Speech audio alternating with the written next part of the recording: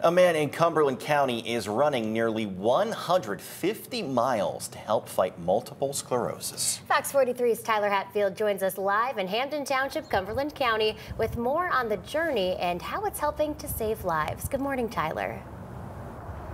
Good morning, Gabby, Alex. We're at Hampton Township Park where David Remm is training to run 148 miles. And this run is to help fight multiple sclerosis or MS. And the cause is a personal one. I'm joined here with David Remm, the man himself who is running the 148 miles. And first of all, David, why are you doing this? Why are you putting yourself through this? Thanks for taking some time, Tyler. So over 25 years ago, my mother was diagnosed with MS, and it's a immune disease that impacts the ability of your brain to coordinate with the rest of your body. So everyone's symptoms are a little bit different, but for her, it was in weakness in one side and some numbness. And it's very hard, obviously, over the course of time to watch someone you love slowly but surely lose their independence. So, you know, our family loves the same. We spend a lot of time together, but the way we spend that time is a little bit different now than it was, 20 plus years ago. And now this run is a way to kind of give back and to kind of raise support for your mom. Yeah, sure. So I live 2 hours away, so the day-to-day care falls on my dad and my brother and his family. And so the thought is, how do you help from a distance? And so really this run is sort of the intersection of three things that I'm really passionate about. My family, helping others, and then the outlet is the running. So the MS Run the US program is a 21-person relay that starts in Santa Monica, California, and finishes in Manhattan.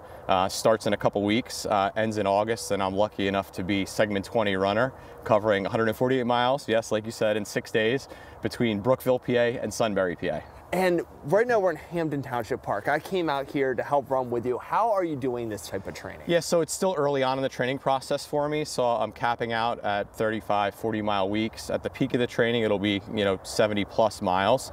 But yeah, as you look around, this is how a lot of the training happens, right? By yourself in the dark, in the cold a little bit, right? Yes. Although I'm out here on my own, there's a lot of support that goes into that, right? So I have a wife, Elizabeth, and 2 children, Lucas and Lucy. And so when I'm out here doing this training, she's left to kind of manage, the things that keep a family going. So, although I'm here by myself, couldn't be doing it on my own, that's for sure. And David, when you're doing this training, I mean, you said that one day you're going to have to run over 20 miles in one day. Mm-hmm. What are you thinking about as you're going through that, that pain of running? Yeah, so in any long run or any physical challenge, there's always a point of, why am I doing this? Or, man, this really sucks. But it pales in comparison to living your life with MS, right?